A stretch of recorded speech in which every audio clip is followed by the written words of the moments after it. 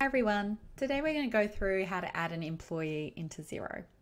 So essentially iCountBeans takes care of most of this procedure, but there are a few things we just want to make our clients aware of.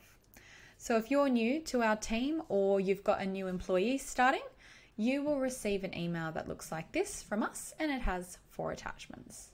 So there's a document and then 3 PDFs. So with the Word document, it's pretty straightforward. It's just employees' personal information that they need to fill out. Then we've got a Fair Work PDF, which is just a legal obligation. It's just a disclosure form. They don't need to fill anything out. They can just read through it. The superannuation form they'll need to complete. Section A is for the employee. Section B is for the employer.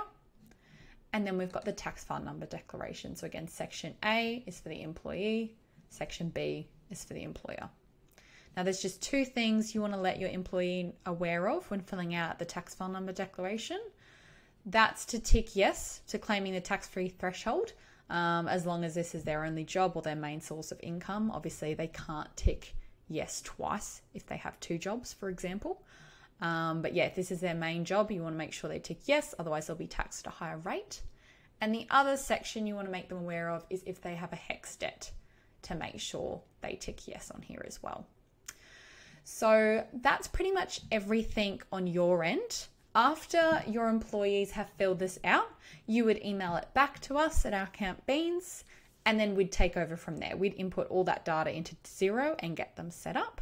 So this is all you guys need to be aware of. But thanks for watching. I hope that was helpful.